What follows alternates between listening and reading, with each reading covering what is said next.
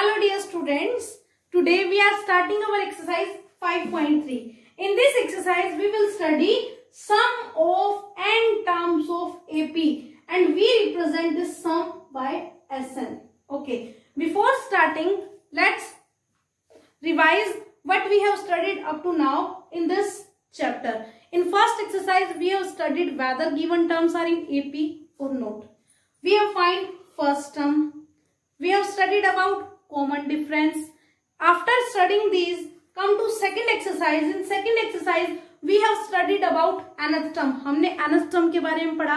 And we represent nth term by an. an से represent किया. And based on this an, what was the formula of nth term?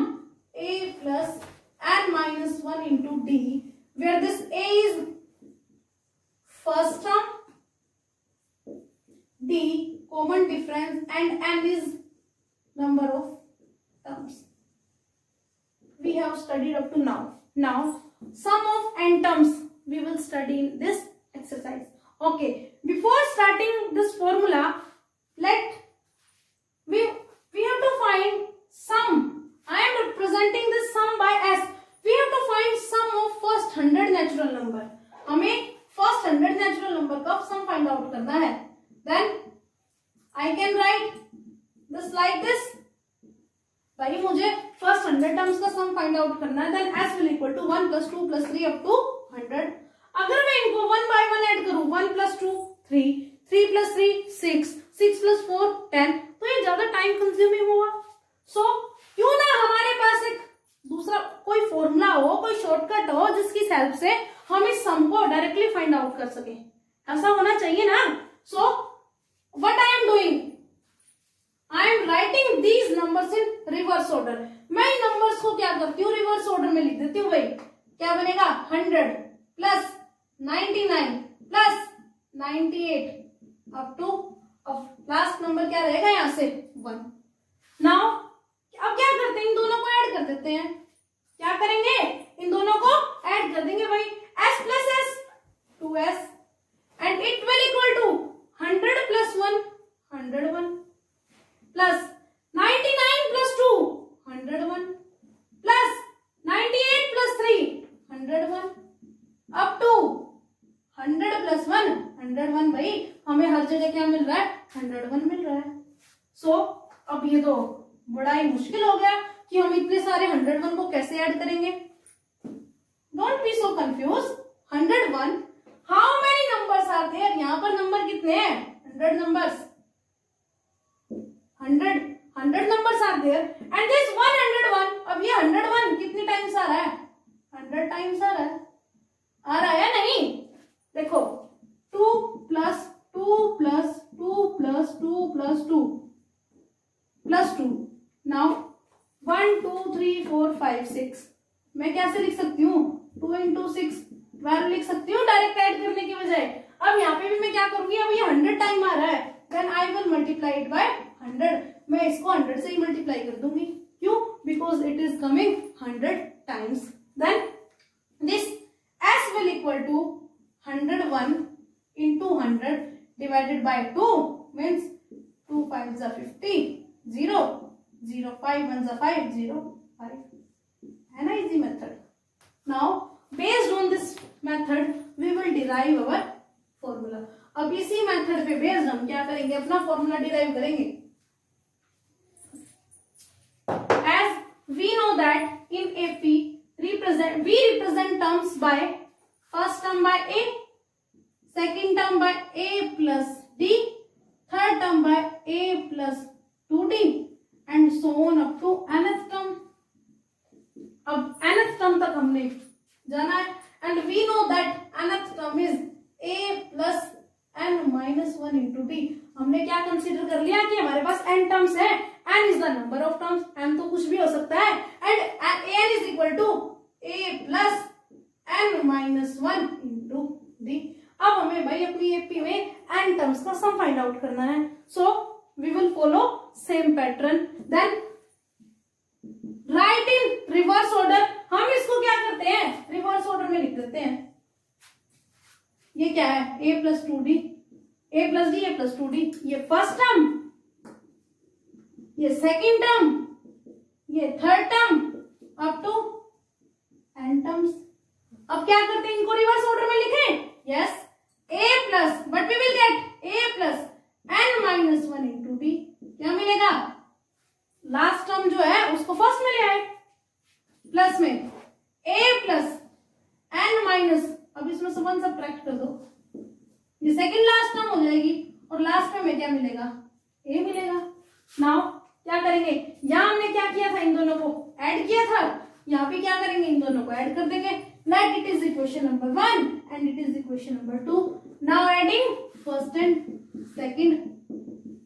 Simply हम एक game खेल रहे हैं numbers के साथ। एक बार उसको उसमें अरेंज कर दिया असेंडिंग ऑर्डर में, एक बार उसको उसके रिवर्स ऑर्डर में लिख दिया, उसके बाद हम उस सीरीज को ऐड कर रहे हैं, कुछ नहीं कर रहे। ये क्या है, हमारा गेम है।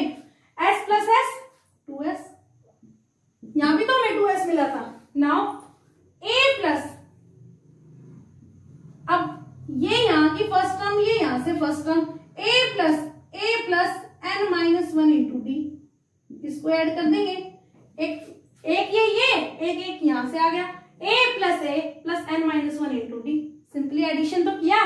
Now next a plus D plus a plus n minus 2 into D and so on, चलते गए लास्ट तक। आगे क्या मिलेगा, a plus n minus 1 into D plus a, ये मिला। अब हम इनको सॉल्व करते हैं। Let's solve. 2s is equal to a plus a 2a plus n minus 1 into D. सिर्फ क्या करते हैं, इनको एज इट इज रखते हैं। Now remove this, but we will get a plus a 2a plus n। अब इसको मैं सेपरेटली सॉल्व करके दिखाती हूँ। d is given, now here plus nd minus 2d, what we will get, nd plus 1 minus 2 means minus d मिलेगा। and taking d common, what we left, n minus 1 into d।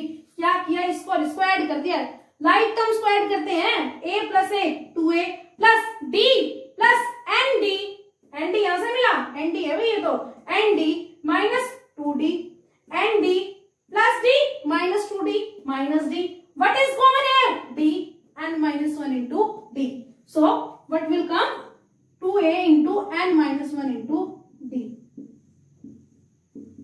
now come to last term, what we will get,